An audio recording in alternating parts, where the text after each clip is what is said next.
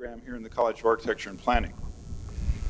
We're fortunate tonight in having a speaker that had to get up, unfortunately, awfully early this morning in California, some 3 or 4 o'clock, and trek all this way across the country in order to be here in time to give his talk this evening. We're fortunate in having Dr. Donald W. Aitken speaking with us tonight. This presentation is sponsored jointly by the College of Architecture and Planning and the Energy Center for reasons that I think will become evident as Don proceeds with his talk. Don is a former research physicist from Stanford University. In 1970, he left that university and went to San Jose State University and founded the Department of Environmental Studies and the Center for Solar Energy Applications, which he now directs. In '77, the students at that university named him Professor of the Year. During the last 2 years of the Carter administration, Don was the director of the Department of Energy's Western Regional Solar Energy Center, which was called Western Sun. And he had the responsibility for administering the federally supported solar commercialization programs throughout 13 Western states. After doing that, he returned to San Jose, and he's continued to teach there ever since. He's lectured internationally, and he enjoys a very special relationship with the Taliesin Foundation. He continues as a technical consultant to the Frank Lloyd Wright Foundation. He is working with them on a number of projects that you'll hear about tonight, and he has been hired by various owners or stewards of Frank Lloyd Wright buildings, a specific example being Johnson Wax in Racine, Wisconsin, to provide the technical consultancy necessary to bring the building back to its original condition at the time that Wright designed and built it. He has served as chairman of the American Solar Energy Society. He was invited to be a member of the American Society of Mechanical Engineers because of his contributions to the engineering professions, and he remains a member of the Illuminating Engineering Society and the Association for Professional Energy Managers. Don has a very unique relation with Taliesin for many reasons, not only his technical consultancy, but also by virtue of the fact that he married the daughter of one of Wright's clients, and through that relationship developed his early involvement with Frank Lloyd Wright. It's my pleasure to introduce to you Dr. Donald Aitken.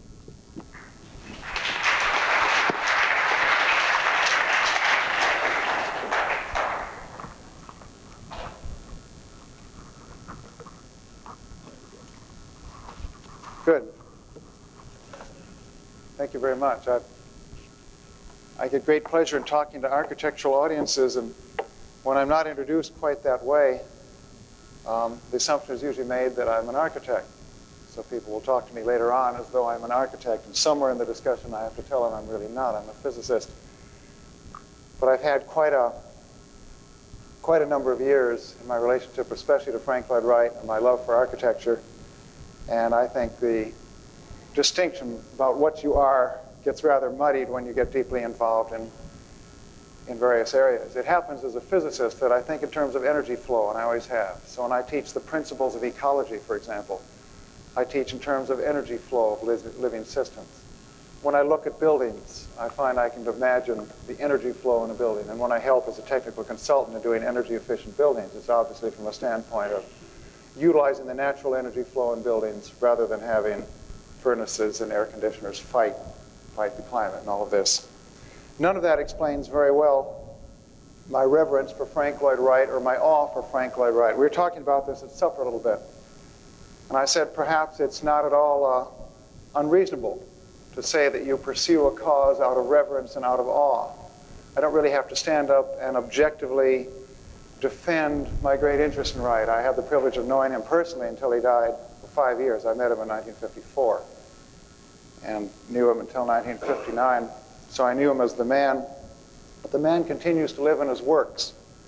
Now the particular area in where I seem to have found myself, my relationship with Taliesin has been as the energy designer for their buildings since 1976. But what I'm doing now, I'm a daylighting design of Frank Lloyd Wright, is quite a different term. What's happened in the decade of the 80s, as I'm sure you've all seen, has been a great resurgence of interest in daylighting. Daylighting of commercial buildings, especially. We've had 2 international conferences in 1983 and 1986, both well attended.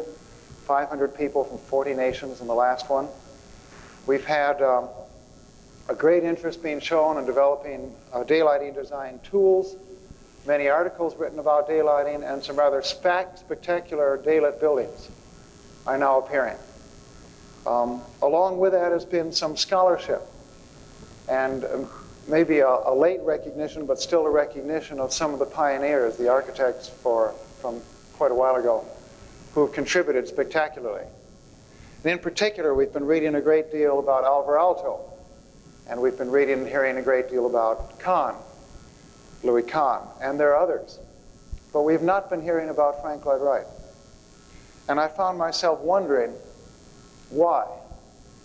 And I think I came up with 2 answers, and I think it was because of the answers that I was stimulated to start the work that I'll be showing you tonight, and much of this is the first time tonight. I'm on sabbatical doing this work now. The answer to the question stimulated this. One of the answers is that Alvar Aalto and Kahn both studiously approached their daylighting designs. We have beautiful drawings, ray diagrams, just showing under different solar positions and angles just what the sun would be doing.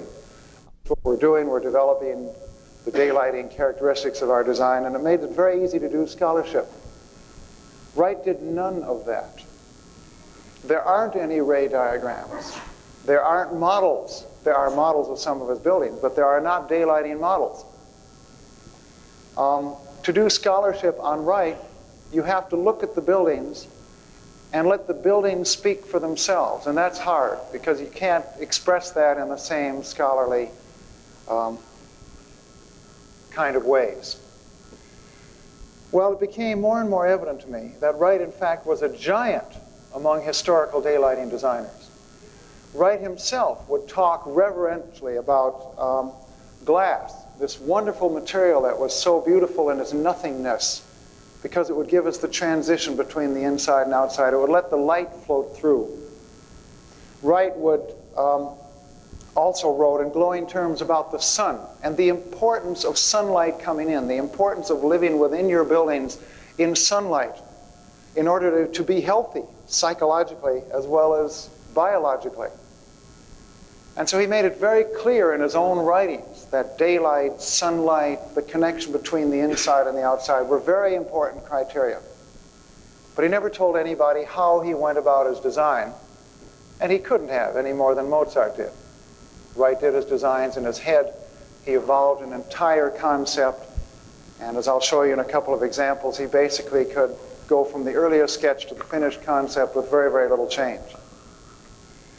I believe, as I said a moment ago, that Wright is a giant among historical daylighting designers. I further believe that he has contributed in several ways, and so I used a title for this talk. To give it the legacy talk title? I tried experimentally at the Passive Solar Conference in Portland, where Bob heard an earlier, smaller version of this, to title this The Legacy, the Daylighting Legacy of Frank Lloyd Wright, and that puts me on kind of thin ice. There are several aspects that you've got to prove if you're going to say that there's a real legacy.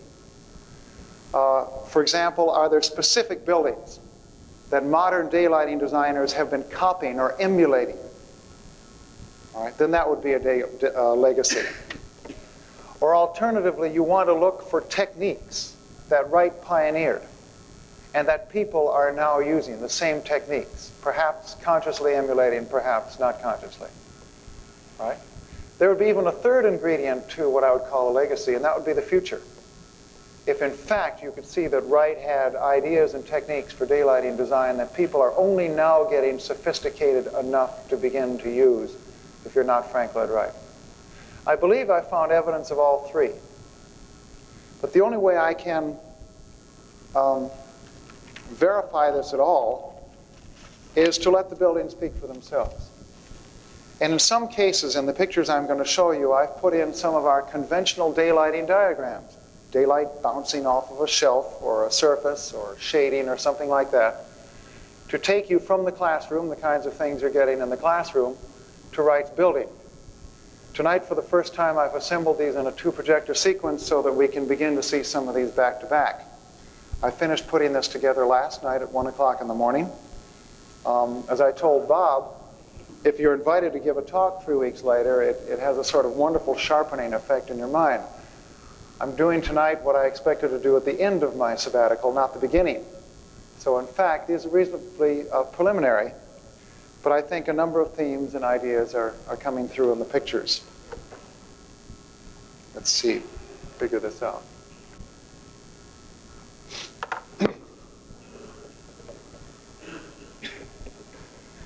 I like to show this pair. The picture on the right I took last week.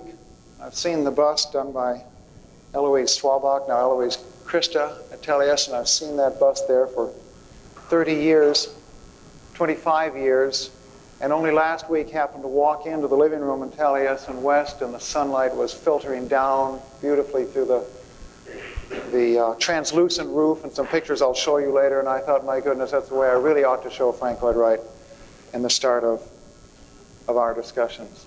Well, in order to develop this idea of a legacy, there are some things we need to look for. So let's see what kinds of things we might be looking for. For example, can we turn to the Lockheed building on the right, which was designed in 1983, built in 84 and 85, and is now one of the nation's most famous, energy efficient, and specifically daylit buildings. And can we find features in that Lockheed building that we could trace back to Frank Lloyd Wright's Larkin building done in 1904, 80 years earlier?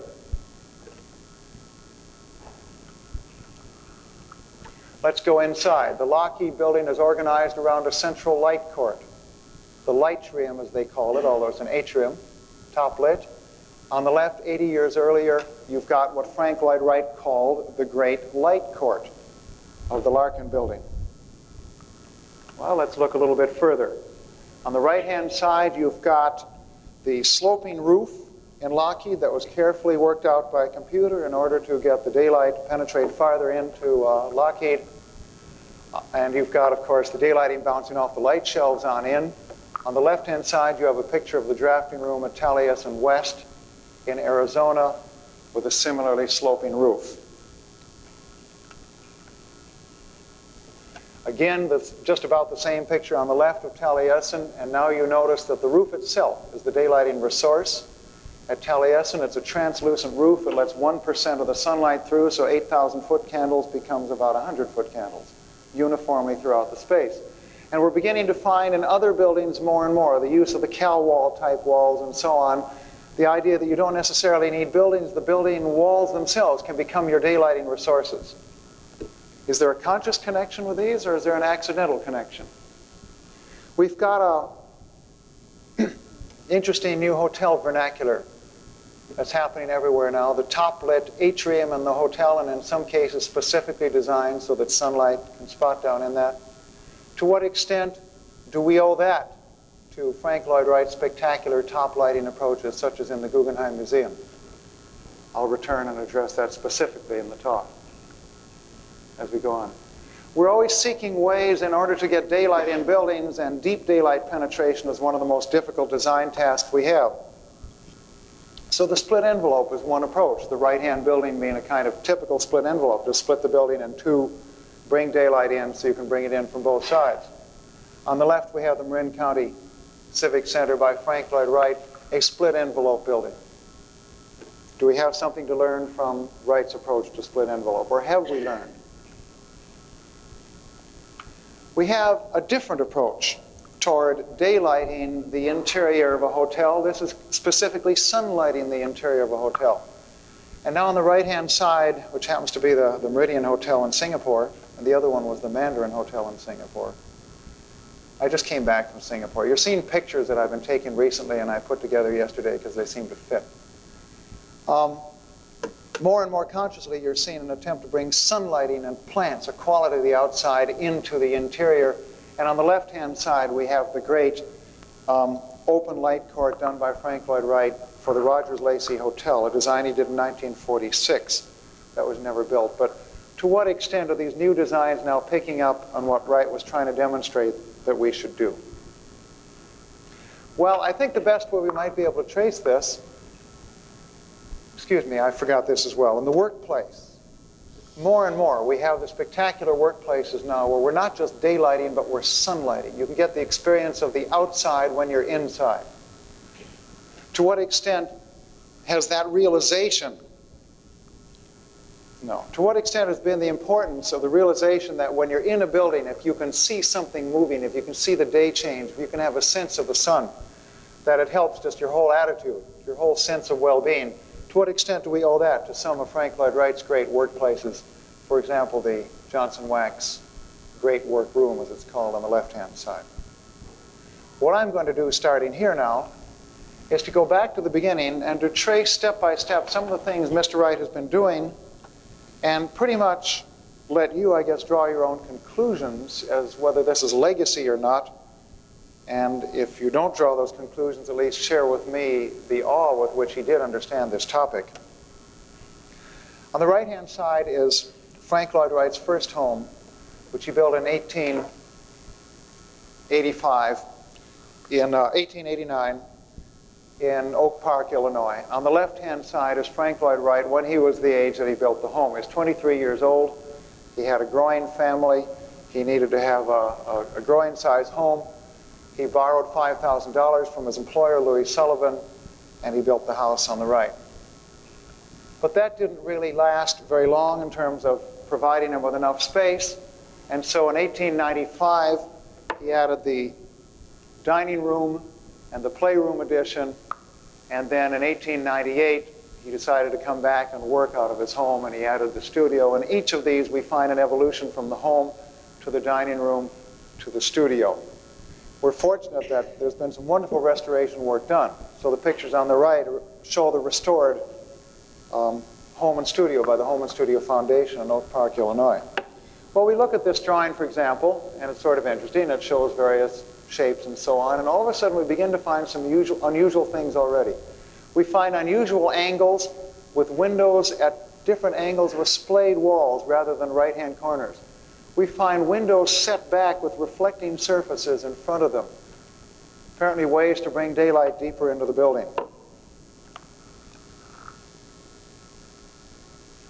This is my mistake. I'm going to go backwards and apologize for this confusion. I'm now trying to figure out, get both of these working correctly. There we go. It happened. The right-hand button does the other projector for me, and I've got them backwards. Well, let's look, for example, in the dining room addition to his own home. On the left is a kind of standard diagram. It says that in order to compensate for the natural fall-off of daylighting when you come away from windows, a good way is to try to bring in a new daylighting resource farther in the space. And in that way, you can enhance the daylight deeper into the room. So we go into the dining room area, and first we see the value of the splayed walls. So instead of sharp-angled walls in shadow, you begin to see that each of the windows can illuminate the wall in between the windows, and that becomes a reflecting surface. Here you find the clear story penetrating well into the room, so you get daylight penetrating way down here.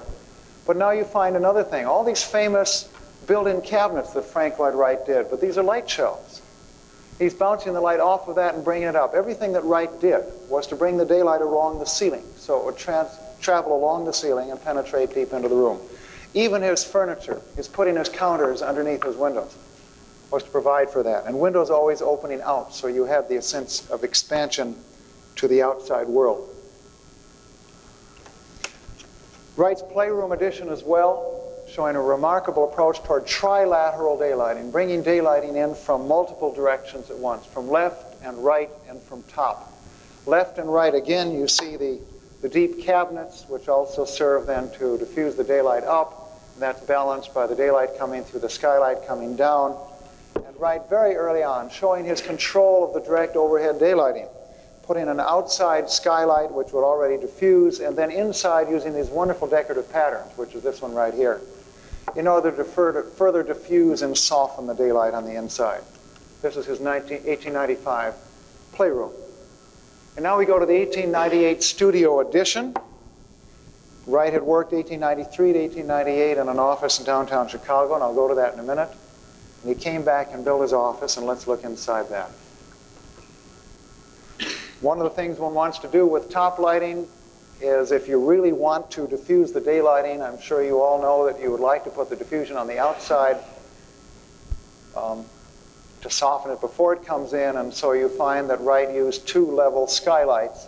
The wire glass skylight on the outside there and on the outside here was his first softening approach, as well as providing the weather protection. But then we go inside, and if you still have too much brightness from an overhead skylight, then we would like to have a further kind of diffuser on the inside. We've always revered these beautiful patterns he puts on the roof. The fact is that the amount of surface that he covered on that with his decorative design was designed to give him the right amount of diffusion and the right amount of sunlight below. So he has the upper and inner skylights, which I call lay lights, so that by the time you get in, you've got this soft, diffused glow, which people have also written about in Wright's buildings without ever consciously trying to analyze. Wright needed to get away from it. He had his own little private sanctum. He had his library to the right of the main entryway. He had a bit of a dark passage down. As you came down the passage, it opened up, this beautiful daylight sort of inviting you in. And when you went into the library on the right-hand side, you found daylight from everywhere. Daylight from all of the sides, brought in high, daylight from overhead, and you're looking at a fully daylit space. This is where Wright did his thinking. This is where he would do his sketches and his designs, and where he'd haul out sketches, and where he would do his thinking. And that's the environment he gave himself in order to do his creative work. We now turn to the drafting studio on the other side, and we find something quite remarkable about it, that although it's a two-story building as shown here, he cored out the inside of the building so that you have the high daylighted resource coming down through it, and you already have Wright's atrium in his very first office that he designed and built for himself. You work downstairs, you clearly have ample lighting. You work upstairs, you have ample lighting. And Wright believed in the different levels of work communicating with one another. Now we're looking on the top level. Wright was not unwilling to experiment on himself. And for example, in here, on the top level, he did the artwork and the glass work and the photography and things of that sort. When he first built it, roof beams came right down to here, and there was no glass there. This was the roof line. And after Wright moved into it, he said there wasn't enough daylight. And he went back, and he took the roof, and he broke it right here, and bent it up, and put another set of clear stories in, and then said that was enough. So that he didn't intuitively, immediately always know how much to bring in, but he was quite willing to experiment. And once he'd experimented, he had learned his lesson. He always had the windows open outward again, so you always had this reaching out to the outside world from the inside. Well, what I'm going to do now is to move almost exclusively, for almost all the rest of this talk, to Wright's commercial buildings, if you will, as opposed to his residences. I'm going to come back at the end to his residences, but these are two entirely different stories and two enormous stories. And the kinds of things we're writing about these days are mostly focused on what you might call the buildings as opposed to the residences. On the left, we have the Chicago that Frank Lloyd Wright lived in. And starting around the 1870s, the Chicago School of Architects had figured out the light court in the atrium. And so looking down, it was a common feature in Chicago buildings to have your atrium and your light court. You see here, you see here, you see here. This was a common approach toward the architecture in Chicago. On the right-hand side happens to be a section of Louis Sullivan's Wainwright building, 1894. We'll come back to that, but that also shows that if you don't carve it out, you can also notch it. The purpose of that is so that everybody working in an office had access to daylight on this side or access to the daylight on that side, and you had an axial flow of air through. And if you didn't do it that way, you did it this way. This was the climate in which Wright was working when he was beginning to do his own professional work. Well, 1893, Wright left the employ of Sullivan, not entirely of his own choosing. He had been moonlighting and was prohibited from doing it. So he was, in fact, booted out, but it was okay. He'd already done 9 or 10 homes. He was ready to go on his own. And he took up an office for 6 years in the Rookery. The Rookery is designed by John Root, Burnham and Root, they were among the people who have been doing some of the most interesting daylit and light court and atrium buildings in Chicago. And so this was the interior of the building where Wright himself worked for 6 years. Wright, in fact, was commissioned to redo this. The great staircase they have in there and everything now are Frank Lloyd Wright designed. So obviously all of this sunk in. Contrary to what a lot of people say, a lot of scholars like to write about the Larkin building and say, isn't this wonderful? Frank Lloyd Wright invented the skylight atrium with balconies in. He didn't at all. That was a kind of standard. In fact, Burnham and Root and the Burlington Quincy building, which no longer exists, the interior looked very much like the Larkin building with daylight coming in from the top and balconies and all of that. Well, what did Wright do then that was different? What was great about his early work? This is not Wright's work. This is one more extremely important influence on Wright, which was his employer, Louis Sullivan. This is really considered to be the forerunner of the modern high-rise office buildings now. You can see how different it is from the previous picture, beginning to get vertical lines, beginning to look much more like our office buildings. This is a notched building. When Wright got the chance to do his first office building for the Larkin Soap Company in 1903, he was commissioned, came out with the Larkin building, and here are his earliest sketches on the left. You begin to see some things he did that were a little different. He did close in the notch, and he did glaze over at the top, which was unusual. Most of the glazed buildings, it turns out, even though they might have a 10-story light well, put the glass down at the second or third story. Wright moved the glass all the way to the top and created the first hermetically sealed office building in the United States. He did that because it was built next to a railroad yard. It was dirty outside.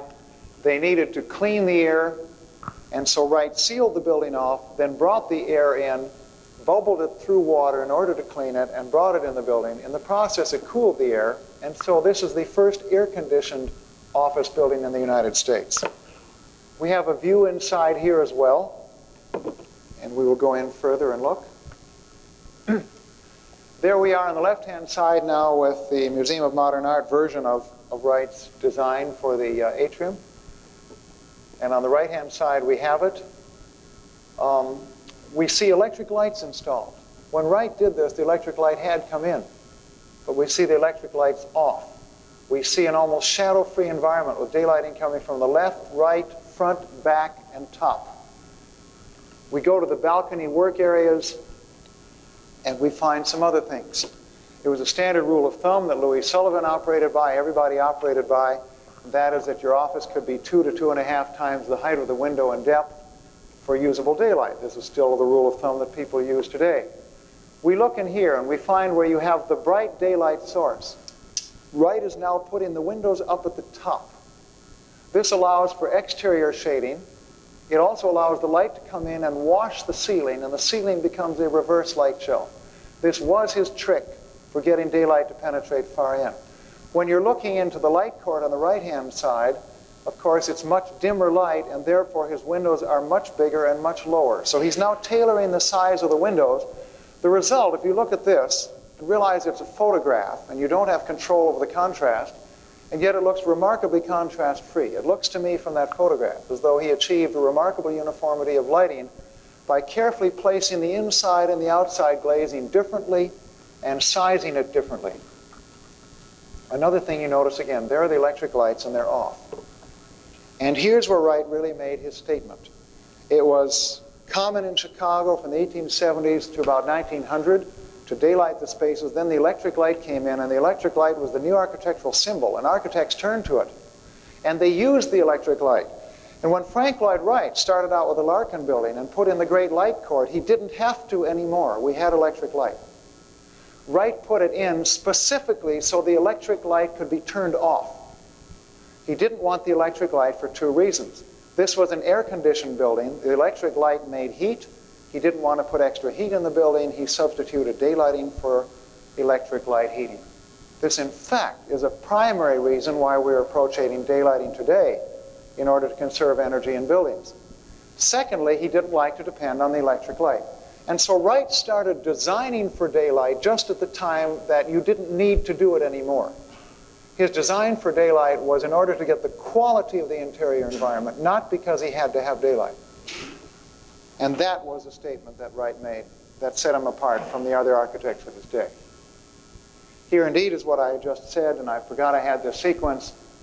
We don't save any electric energy at all if we don't have daylight-controlled dimming, but if we do, then mathematically we can size our skylights so that we end up with a net energy gain. Even though you've got passive solar heat coming in the skylight, you save more energy up to a certain size by dimming the electric lights. This was a prime reason that Wright brought daylight into the Larkin building so that it wouldn't become uncomfortably hot in the summer. So he had a total energy awareness.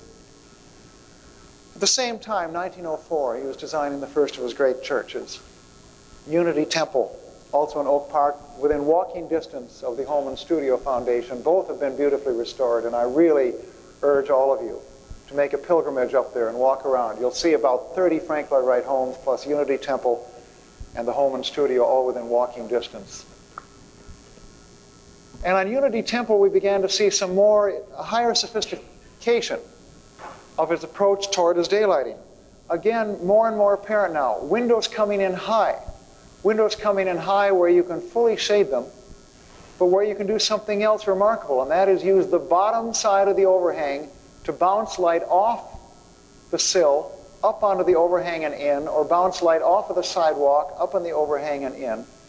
And so the windows up high, which became a characteristic of his homes as well as his buildings, was not only to bring the daylight in high along the ceiling, but also to see to it that the reflected daylight off the building surfaces would come in along the ceiling.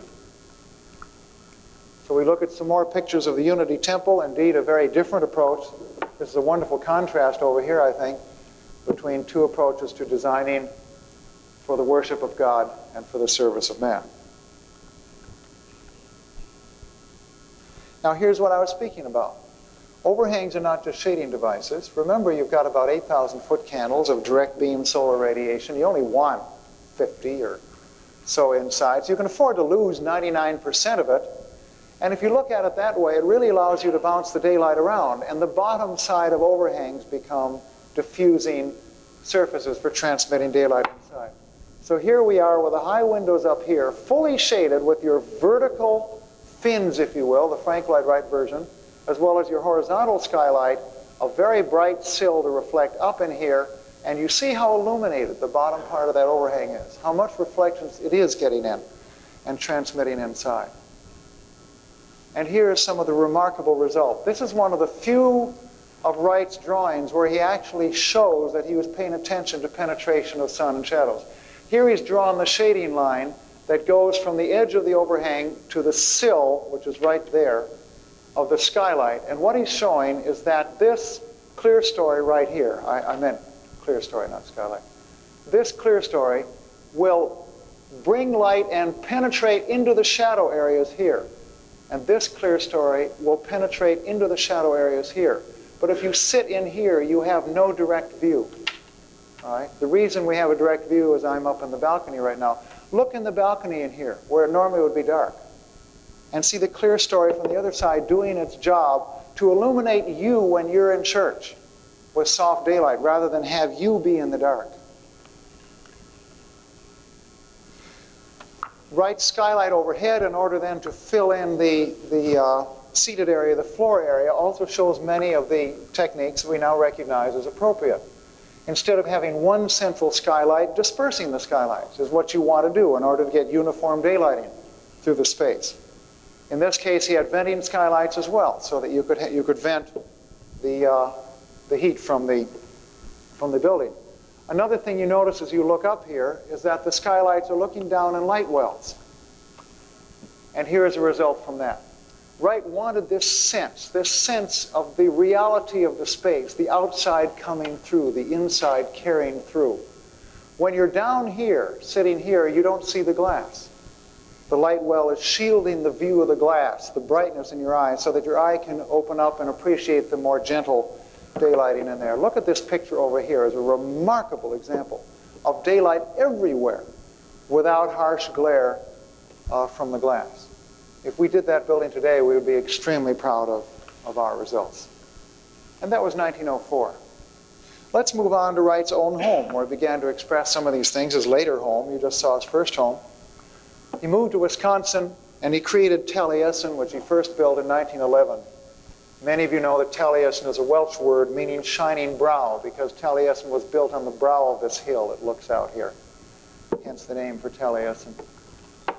On Taliesin, once again, as we look up at there, we see the windows right along, underneath the overhang, up high, shaded, carrying on what he had certainly learned earlier. We go inside Taliesin.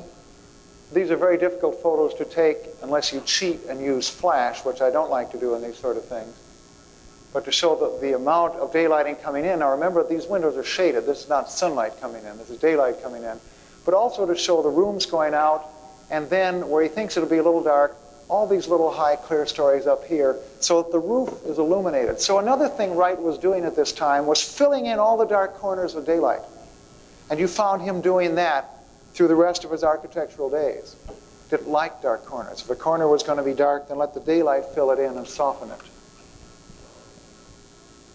Turning around from where I was standing in the living room in Taliesin, the left-hand picture. A lot of my pictures I've just taken from magazines and books. You can tell by the quality, but they show things. Also showing the clear stories there and another clear story here and the reflecting surface there in order to bring light back in an area that would otherwise be dark. Other rooms in Taliesin. I take this back, and I should have put this a little bit later. This is in the building called Hillside, which is right next to Taliesin, but also Wright's carrying on with many of the things we'd seen developed earlier. Here, where you would always have a Sunday morning meetings with the fellowship, not only the daylight coming in from here, but then the diffuse daylight up there off the ceiling, where they would eat, the dining room, which still looks like that today. Bilateral daylighting from both sides, reflecting surfaces off the ceiling. Now this is Hillside, and I'm sorry I reversed the previous slides. Wright built Taliesin in 1911, at Bern in 1914. He rebuilt it at Bern in 1925, and he rebuilt it. That was his home.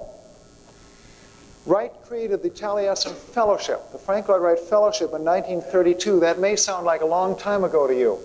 Wright was 65 years old.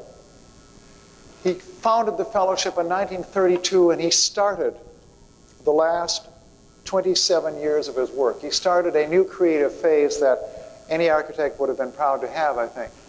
One thing he did is decide that he needed to expand the fellowship and to have more architectural room available. He had built the Hillside School, which is right here, in 1903 for his aunts. And in 1933, 1 year after he formed the fellowship, then he attached onto Hillside what became the drafting room area for Taliesin, and that's where the work is done in the summer in Wisconsin. As you look at it, you already see some unusual features on the roof, and they're not unusual. They are north-facing skylights. They are glazed like this. These are all north-facing here. East and west-facing, where you will get your harshest light, he's got ribbon stripped still, because to Wright, you're not just daylighting, you're sunlighting. So you want to bring in the greatest amount of light where it is easiest to manage, which in this case was north, but you also wanted to bring in at least some splashes, some sunbeams. And so he would put his lighting in on the east and west side. But Wright also developed another concept that has been widely written about in Hillside, and we'll go back to a principle to see that. When you do have sunlight coming in through side windows, you've got to do something. You can't work with the sun blasting on your desk. You have to filter it in some way. So Wright loved to use vegetation to filter the sunlight. And that was an inspiration as well for these magnificent windows that he designed, where he would put abstract patterns of the vegetation, and you look through the right patterns into the vegetation while the vegetation is doing the filtering. But at Taliesin, Wisconsin, he did something differently. He moved the forest inside the drafting room, and he wrote about it that way. He said, well, I can't build a forest outside my roof, and so I'm going to build it inside. And I'm going to have us working here. Notice there are no electric lights on here whatsoever. And you've got the skylights all along the building. But he wanted the effect of being in a forest where the sunlight would be diffused, not by light colored here, but by dark branches, and come filtering on down. He achieved that effect remarkably, as you can see on the right-hand side. And once again, if you walk around with your light meter, you'll be in the range of 60-foot candles to 90-foot candles. So he got just the right amount of light as well as the quality that he wanted. This is 1933 that he did Hillside, just a couple of more pictures. Living and working within the forest, and he wrote about it and used that metaphor himself. And he came back to it many times later in other buildings. I'm going to skip up to 1947 to the church in which I was married, which is the Unitarian Church in Madison, Wisconsin. Here Wright made a statement about worship, and instead of having the steeple, he replaced the steeple with the praying hands here. And then he took the roof. This is north-facing glass right here. And he took the roof and he folded the roof down over the north-facing glass so that even in the summer, when you have the sun rising to the northeast, where it would be on a Sunday morning, it cannot penetrate through that glass and provide glare to the inside of the space. And so we go to the inside of the space. We look at the shaded prow, the roof itself now providing, as you know, when you're trying to shade on the east and west, you've got to use vertical shading. And basically bringing the roof down provides that vertical shading. And on the inside, you're finding something that Wright did a great deal of, and that is he didn't use the daylight as a daylighting resource in the church so much as to soften it enough that when you're inside the church, you're looking out. Once again, you're in the forest, and he called this the church in the woods. And so he built some of the woods and the branches right here, and I'm afraid the photograph doesn't do it justice, but you're obviously looking through the window right at these trees when you're sitting inside. So there's that tree metaphor coming back. 1906, Wright went to Japan. It was kind of a pilgrimage. He was 39 years old at the time. He revered the Japanese print. He revered the simplicity of design and of line. And he went to Japan in order to learn more about the culture that could make these beautiful Japanese prints. That led to a commission to come back to Japan in 1910. He lived there for 6 years while he was designing and building the extraordinary Imperial Hotel. On the left are some of his earlier drawings. On the right-hand side, an aerial view of the hotel. It was demolished in 1968, so we have to show these views out of books and magazines and things, but let's talk about it for a moment. For example, I said it was demolished in 1968, and here's a picture I took about 1 month ago. Well, the Japanese had closed the country to Western influences. They were afraid of it until 1868. And that was when the Emperor Meiji came in and said Japan has to open up her doors. And of course, we've all seen what's happened since. And as Japan has been developing, Japan has been recognizing the influence of major Western contributors to Japan cultural and technological development. And so in the case of the Imperial Hotel, where they're right across the street from the Imperial Palace, they felt the need to develop a new modern hotel that could have modern facilities and things. They asked Wright to redesign the Imperial Hotel to upgrade it, and he refused because he said it would destroy the architecture. And so the decision was finally rather reluctantly made to tear it down, but then the Japanese very carefully took down brick by brick and marked the bricks. And this section right in here is this section right here. And the Japanese have established an architectural park about 250 miles northwest of Tokyo called Meiji-mura. And in that they've got 25 or 30 rebuilt examples of important architectural influence, and here is the lobby and entryway for the Imperial Hotel. Well, the wonderful thing about that is it enables us to compare the original with today, to walk in and get a sense of the quality, and in my case, of the daylighting. On the left is a photograph of the original. On the right-hand side is the photograph of the reconstructed front portion at Meiji-mura. And now we go inside. And on the left hand is a picture of the grand entryway, and now you see extraordinary daylighting approach. Daylighting down at ground level here from left, right, and front, already moving in with clear story here in order to wash this roof line here and penetrate further. Another clear story there in order to wash this roof line and penetrate further. Another clear story here to wash that roof line, to walk the daylight in the space. And did it really? Yes, we can just stand there and look at the rebuilt one, and there it is. And so you find this incredible sense of gradually letting the daylight walk in so you have a uniform sense of lighting in the space.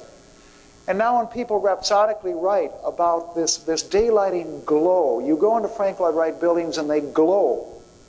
And you're seeing that they don't glow accidentally. Wright very consciously and carefully designed in the mechanism to have it glow. A glow suggests a sort of uniform lighting, shadow-free lighting. And we can see that for ourselves. On the left-hand side, a picture from the original hotel. On the right-hand side, a picture of the reconstructed portion.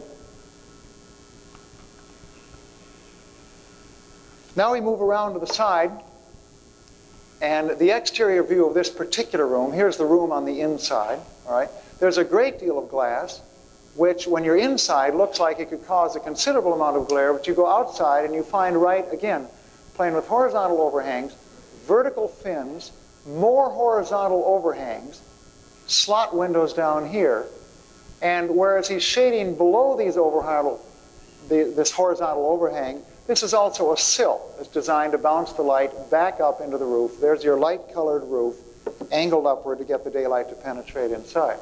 So on the right hand and left hand are pictures that I took of the reconstructed portion. You've got that enormous amount of glass, yet you'll see very little sunlight coming in, but some sunlight coming in. He wants some sunlight coming in. This sunlight moves on the floor. It changes with the time of day. But you're not being blasted by sunlight through the space because, again, here we are with our sheltering of the windows and then this wonderful use of the sill here and the use of the sill here. See how bright that is, bouncing up here? See how bright it is there, bouncing up there? Look at the glow on the ceiling. All of this designed in to provide the shading as well as the transmission of the light to produce that quality of glow. Now we go around farther behind in the reconstructed building. Here he's using outside surfaces. The top of the clear story, the top of the overhang becomes a light shelf to reflect into the next level of building, and you accomplish that by moving the next level of building back in.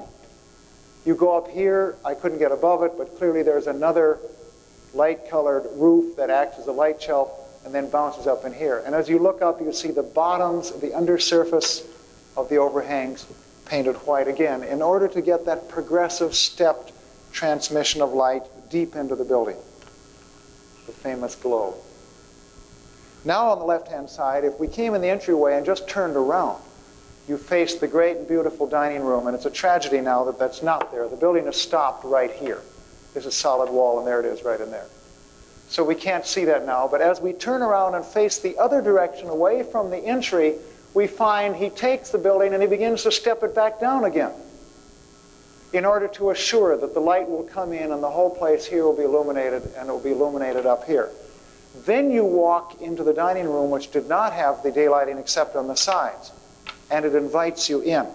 And this became another characteristic of Wright's, and that was to daylight the transition zones for you. So you would never come in from the outside, bright outside, to a dark, electric-lit interior. You would walk through a daylight transition. And I'm going to show you pictures all the way through 1959 of how that was accomplished. I'm going to move up now to 1927, which is the Biltmore Hotel. There is controversy about it because it's officially designed by Albert MacArthur, not Frank Lloyd Wright. The fact is, Wright didn't have much work at the time. MacArthur had been a former apprentice of his, and he invited Mr. Wright to come work in his office behind the scenes. Imagine Frank Lloyd Wright working behind the scenes. What's become quite clear now is that Wright designed the building and MacArthur did the working drawings, but Wright was basically sworn to secrecy. Well, he has his own ways of being secret. Somebody asked him point blank inside the Biltmore, "Mr. Wright, did you design the building?" And he waved his hand expansively and he said, "Look around you." He said, "The spaces speak for themselves." And he said nothing more. So you can take that as an admission or whatever you want to do. Well, in the Biltmore, there was great controversy, and they weren't speaking to each other after about 6 months. And you can see missing in it a lot of the things you would ordinarily see in the Frank Lloyd Wright design. The overhangs, the clear stories, a lot of the characteristics here are missing. And yet when you go inside, you still find some of the transition zones. I took these pictures also just a week ago. So this is the current Biltmore. You come in the front door, you have side lighting here, so the whole entryway becomes a transition zone. Standing right at this point, if I turn around now and face inward, that's what I see. And so the daylight draws you into the interior. As you walk through, your eye can gradually accustom and open up. And those are very definitely characteristics of Wright's daylighting design approach. And as you go through the hotel, you find places to sit. You find little places where the daylight can penetrate. Whenever there's going to be a dark corner, he'll do that. If this were going to be dark, there's enough reflection from there, softening the corners with daylight. Very definitely Frank Lloyd Wright statements. The Arizona room was one that Wright did design. He admitted it, and so did MacArthur, and that's the only room that remains today that still has the high clear-story lighting and the top lighting. It's now used as an office. And once again, you can see this soft, almost shadow-free diffusion of daylight that he accomplished with his placement of the windows and his sizing of everything. That beautiful fireplace on the left. Back to the metaphor of the tree, Wright loved the idea of being in the forest. Another technique that was used in the late 1800s in commercial buildings was to have exposed structure, exposed vertical things, columns holding up the roof. So Wright didn't invent that, but in 1931 he was commissioned to do a building called the Capitol Journal building for Portland, Oregon. And here he did his first statement of the dendriform column, this sort of mushroom-shaped column. What's different about this building from the other buildings people were doing is that this is all glass. He surrounded the building in glass so that when you were inside, you had the glass, and the columns, instead of holding up the roof, became the forest. And he started writing about, let us move down from the foliage into the base of the forest, and he started playing around with this wonderful design on the commission he got in 1935 to do the Johnson Wax Administration building. And that led to one of the most famous office buildings in the world. On the left, where he had carried out his design, he now has the dendriform columns standing 24 feet high. They're 20 feet wide at the top. They're only 9 inches wide at the bottom. And in between all of these is glass, is skylight. And if you look on the roof right here, you can see the skylight glazing to bring the sunlight or daylight down below. And so here we have pictures inside. I won't go into now why I'm showing black and whites and a picture from a magazine, even though I've taken many recent pictures. But to show the quality of the daylight filtering down again from above, putting people far enough down so it has a chance to diffuse, so you're working in the forest. You're within the forest again. And it's an extraordinary place within which to work.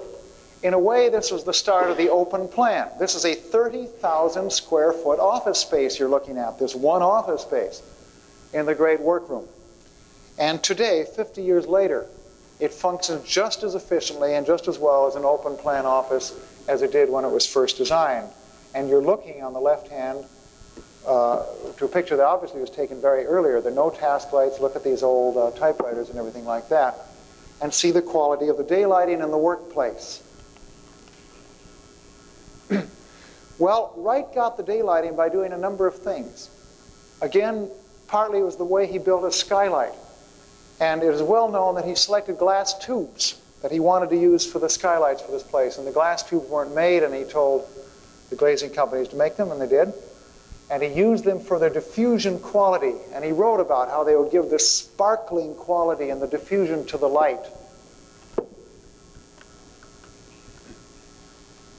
And of course, a daylit space at nighttime gives light back out and is really very beautiful. And I just thought I would show this. Now, 20 years later, the Johnson Wax Administration building was designed in 1935 and built in 36. 20 years later, in 1955, Frank Lloyd Wright had another commission to build a 600-foot-long electric manufacturing plant on the San Francisco Bay side in San Mateo. There's a company called Lenkert Electric. And this was to show you that within 4 years of when he died, and Wright was 88 years old at this time, Wright still very much liked the quality he'd gotten at Johnson Wax. And he was still designing that. And again, in one of the few sketches that Wright did where he explicitly showed the daylight streaming down into the space. But on the Lenkert Electric, he began playing with the skylights and making the skylights more of an architectural statement in themselves. And here we have, again, some of the very few drawings we find of Wright's where he's specifically working with light control and showing it. I actually don't believe that's what he's doing here. Here he's showing this pagoda-shaped skylight on here.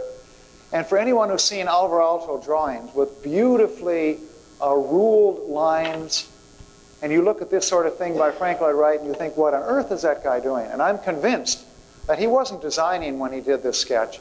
He was simply showing somebody else. He was talking to somebody. He was saying, look, if you stand here, slash, slash, you'll get sunlight there. And if you stand here, slash, slash, you'll get sunlight there. But then he's very careful. Here he comes out to the side, and he's sizing the overhang to give you the shading here. And on the skylight, he's deciding that maybe you're going to get too much sunlight in there. And so in his handwriting, he specifies adjustable copper louvers so that you can go up and then set the copper louvers to give you just the right amount of diffusion after it's up. It's kind of an architectural fudge factor, but it showed that he was building in that capability. On the left is the Lenkert electric daytime. On the right is the way it would have been at nighttime. The working drawings of the building were finished. Lenkert sold out to Westinghouse, and Westinghouse decided not to build it. This is one of many buildings that could be built today, that would function beautifully today. And one of my dedications is to see to it that this building is bought by a client someday and built. So there's an early idea of Wright's going back to his Taliesin that he carried all the way through to one of his last designs. The idea of dispersing sunlight with glass was not new to Wright. Indeed, in the late 1800s, the Luxfer Prism Company was making prisms that were designed to be put in sidewalks in Chicago to disperse light down into subways, and designed to be put in homes and in clear stories and also commercial buildings in order to bring daylight in. And here's an ad by Luxfer Prism right here, and showing Luxfer Prism on the roof, showing how the prisms take the light that comes in and it angles it. And so the box-sized hotel. You're in a hot climate, a hot, humid climate, yet you want to illuminate it without overheating. These are sheets of glass on either side with translucent insulation on the inside. So you have a low-mass wall passing about 1% of the daylighting through. So once again, the wall of the room glows, with the wall itself becoming the daylighting resource. But perhaps more remarkable, now looking at the whole hotel design, is not just the translucent wall hotel, but the 55-story tower, which also had translucent walls. And that was another contribution that Wright made, that he had started in 1924. That was to free the building skin from its role of holding the building up. And he developed the central core approach with the cantilever, which was the structure of the building. And in so doing, he freed the building skin so he could do whatever he wanted to with the building skin. And what he wanted to do with it was to turn it into a non-structural daylighting resource. He did a conceptual design in 1924. He did another one in 1925, but he didn't really get to carry out that idea until Johnson Wax Company came back and commissioned Wright in 1939 to do a research tower. On the left, I'm sorry, I forgot this picture on the left. This is his 1924 sketch where he was developing this design approach. And on the right is the sketch of the Johnson Wax Tower showing how the skin of the building now becomes a nothingness. So you can do what you want to with it. And what he wanted to do with it as much as possible was make it into a nothingness, but in order to bring the daylight in usably, he had to diffuse it, so he wrapped it with his glass tubing. When Wright didn't bring the light in through the walls of the building, he liked to bring it in from overhead, and he developed that more and more sophisticated level over the years. In 1938, he was commissioned by Florida Southern to do an entire campus. And the first building that was designed in 1938 was the Pfeiffer Chapel. And on the chapel, they have what's called the Lantern Tower right here. And the Lantern Tower was, in part, Wright's way of bringing daylight into the building from above. And here we have a sketch, and once again, we have something very rare that you find in Frank Lloyd Wright sketches, and that is that here was originally solid, to be solid ceiling, and he drew lines to show that the sunlight coming in from there and the daylight would not make it down here, and he wanted that quality, so he went back, and this is in his handwriting, saying, put a skylight here. And then he obviously just slashed in a few lines, saying, if we put a skylight there, you'll get better distribution of the daylight inside. And the result of that simple sketch, in order to one of his draftsmen to go back and do it, was this. Now you're inside the chapel. Not only do we have the daylighting from the side, the high lighting washing this light ceiling that we're now so familiar with, but you have a remarkable feature. Those skylights are not just for daylight. Normally where you'd look up and you'd have a big structure over your head, you'd have some kind of humongous thing holding it up. Wright wanted that tower to float over you. It sits on air. You have glass. You have nothing. You can see through it. The tower floats above you. It sits on air. So you're sitting in air and light inside the Pfeiffer Chapel. Continuing with his overhead skylighting, one of his well-known buildings, designed in 1940, forgetting my dates now, 46, was the V.C. Morris gift shop in San Francisco. You go down what seems to be a fairly ordinary street called Maiden Lane, and you can see a quite unordinary building partway down. And so we will go into the V.C. Morris shop. You can't go in without taking pictures of the entryway. I realized I didn't have good pictures of this and took these just last week and ran into a problem that I'll describe just briefly.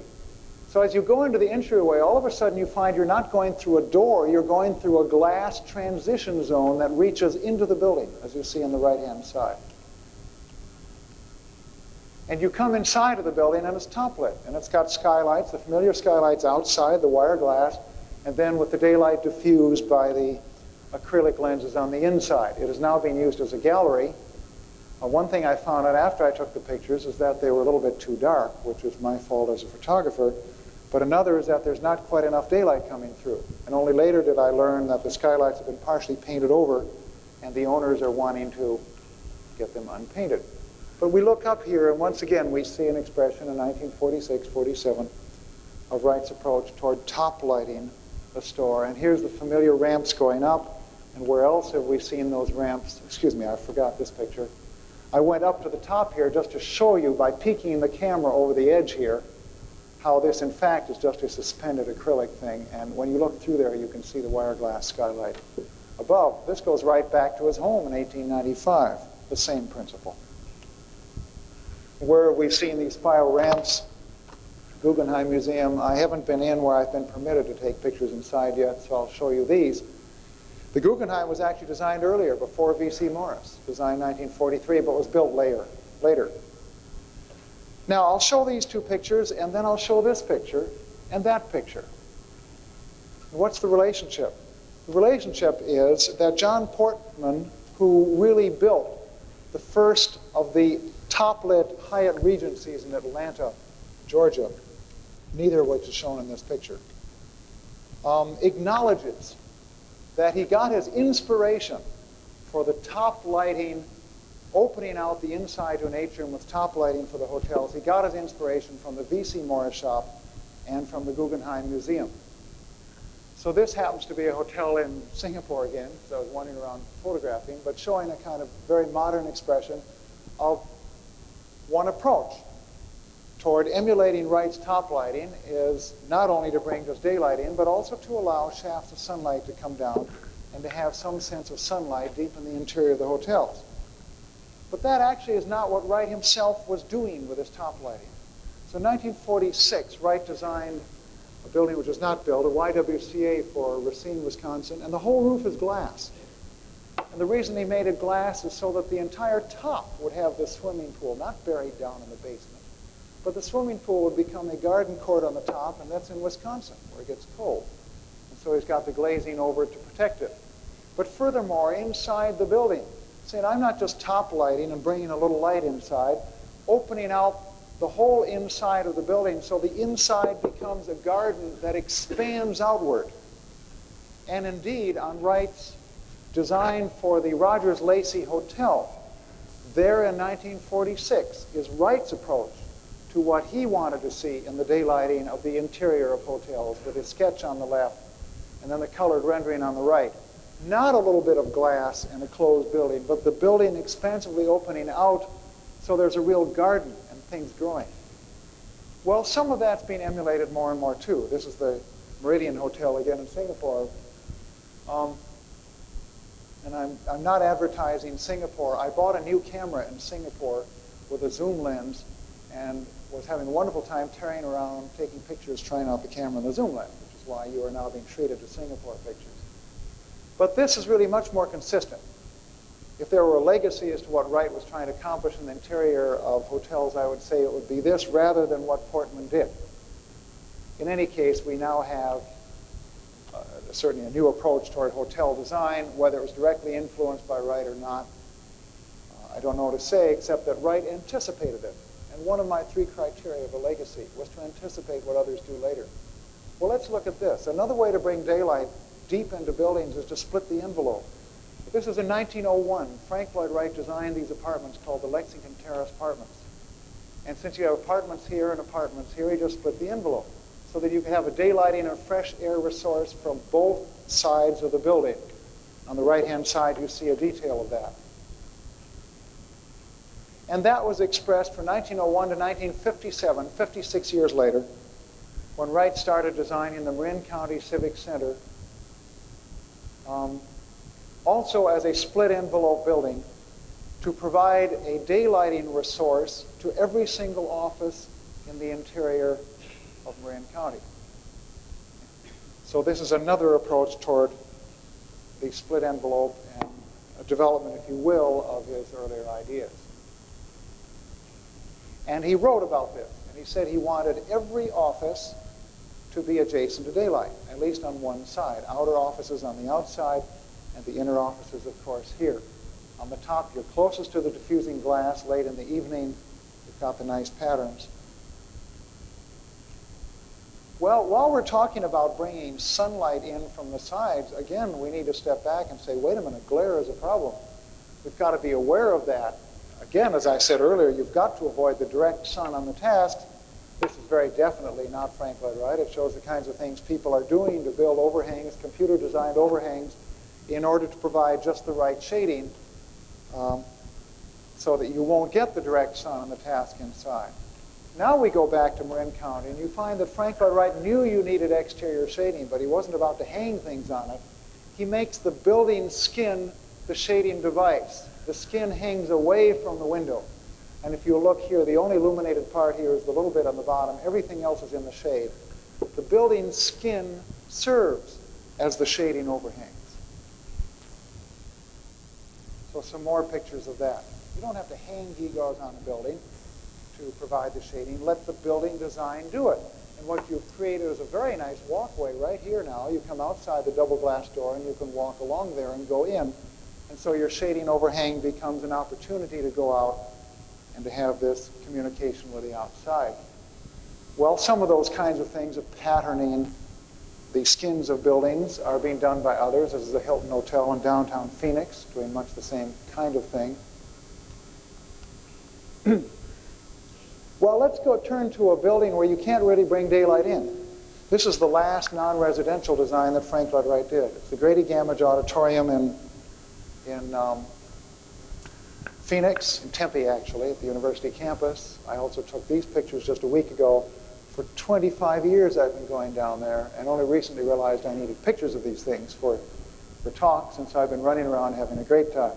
But inside an auditorium, you're not going to be bringing sunlight in and daylighting. You've really got to provide your own lighting. But you see what Wright's doing here again. He's going to have his transition zones inside. He's using the skin of the building to provide shading overhangs. And so walking around in this, as I did last week, you'll notice the daylit transition zone on the right. On the left-hand side, as you go into the ticket area, I see it's 9:20, and I'm probably within about 4 or 5 minutes of finishing. I'm sorry it's going quite so long, but I told you I was going to use you as guinea pigs for what I put together yesterday and see how it felt. Bringing the outside in, Wright does it in part by just carrying the patterns from the outside in here. And actually one of the building maintenance people took me through there and said he has a lot of fun when people ask him, what are those for? And he says, well, the fresh water comes in here and the sewage goes out there. But notice how the daylight is used in the building as a constant transition from the inside to the outside. And here we are now on this upper balcony where you can come out, of course. During intermissions, you can walk around here. If it happens to be during the daytime, you're protected. The nighttime, you're also protected. And using the skin of the building as your shading resource. I mentioned that Wright used daylight to fill out the corners where they'd be otherwise dark. And so we go to the Greek Orthodox Church, the Annunciation Greek Orthodox Church in Milwaukee, Wauwatosa, where Wright didn't really use daylighting so much except to complement the electric lighting. And I showed these pictures. These were snapped, and they're not very good pictures, but I can make a point with them.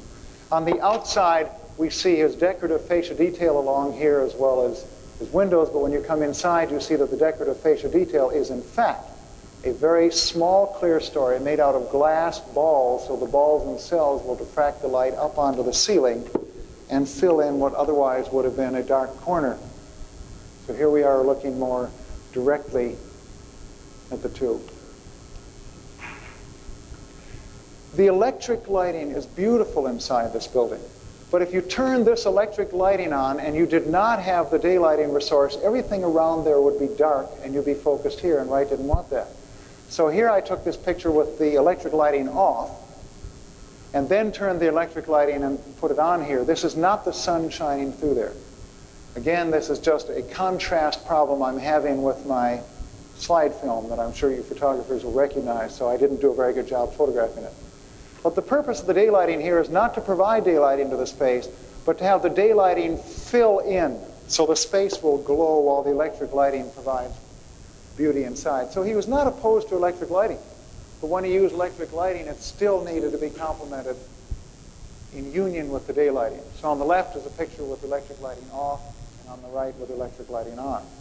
Where you normally would have your dark corners, you find they're illuminated. They become lighter and lighter. Just a complete reversal. And look at this. You then look at the lower level and you walk along the roof and you see there are skylights everywhere, and you come in down below and you come into the chapel and you see what he's doing with the skylights. And beautiful just straight overhead skylight daylighting of inner chapels and downstairs offices. Well, where do we go from here as I begin to wrap this up now? Well, let's do something here. Let's look at a site right here. This is in a development called Desert Mountain. It's 8,000-acre development being planned by Taliesin. It's at the very north end of Scottsdale, Arizona right now. And right spanning across here, starting here, spanning across here, jumping across here, and going along there will be that.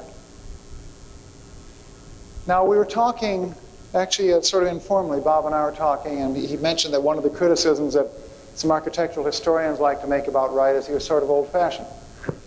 Well, let us look at this design, because this design has now been purchased, and it looks like that hotel is going to be built. But this design was done in 1926.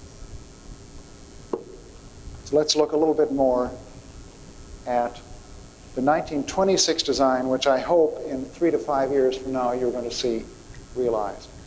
This is the San Marcos in the Desert Hotel. It's the very hotel design that Wright did that brought him to Arizona, the very hotel design that he couldn't build because of the stock market crash, and now it looks like it will finally get built. And one requirement of those of us who are doing the engineering on it now is we cannot change the way it looks. This is a Frank Lloyd Wright original. Outside and inside, lots of glass. We're going to have to deal with the glass and the shading very, very carefully. We can use new glazing technologies that will help us, and we will realize it. So it's sort of wonderful to say, where do we go from here? And I'd say, look at the future. I hope in 3 to 5 years you're going to see a beautiful new building that was designed by Frank Lloyd Wright. There are a number of unbuilt Frank Lloyd Wright buildings. I showed you the Rogers Lacey Hotel. I showed you the Lenkirk Electric office building. Unbuilt buildings that would be absolutely suitable to build today. And I hope and expect that we will see them built. So where we go in the future is to continue to build these buildings, and the reason we can is they are absolutely timeless. Well, there's something else that's timeless. I told you at the beginning I'd come back to residence a little bit. I can't go into residences in any detail now. I haven't even used the word organic architecture that Mr. Wright, his definition of his own work. We had a kind of interesting discussion at supper about how do you define organic, and I guess we all agreed that nobody could really define it, including Wright himself, except that Wright felt that he did define organic architecture by saying, just look at my buildings. Now, there's another whole side to my sabbatical work which will deal with daylighting in residences, but all I want to do right now is flash a number of pairs of pictures before you, let you draw your own conclusions as to what organic architecture means, let you draw your own conclusions as to how Wright uses daylighting inside his residential designs. I'm not going to describe features, but I would hope now as you look at the glass and the placement and so on, you will now begin to see things that I have shown you, that you've seen him develop in his other building designs. Where it is, how he uses the surfaces, how he uses balcony floors as light shells, how he uses the undersides of overhangs as ways to diffuse and project the daylight to the interiors. In case you would like a complete set of these slides, I own the Kaufman book. I took the Kaufman book out in the sun a few days ago, and I snapped every one of these pictures out of the illustrations of the Kaufman book so I could show them to you. So you can own every one of these by buying the new book by Kaufman called Falling Water, and you can make your own slides the way I did by going outside and put in Kodachrome 64, hand hold it if you want to, and shoot a 2/50th of a second at f8, and you will get what I'm showing you. So it's really quite easy to get a lot of these pictures. Windows opening outward. Some things didn't change over 60 years. And some things didn't change because they didn't need to change. I started out by saying that my inspiration for doing as much work as I'm doing on Frank Lloyd Wright is a sense of awe, maybe to the point of a sense of reverence, although that sounds like almost an overstatement. But a man whose architecture is not old-fashioned, a man whose architecture is in many ways still ahead of its time, a man whose architecture is still teaching us lessons now as to how we can design buildings for ourselves, to live in them, and for the climate, how we can design buildings where the outside and the inside speak to one another, where we can get that experience. A man whose architecture is timeless, and it's been a great treat for me to share this with you. Thank you.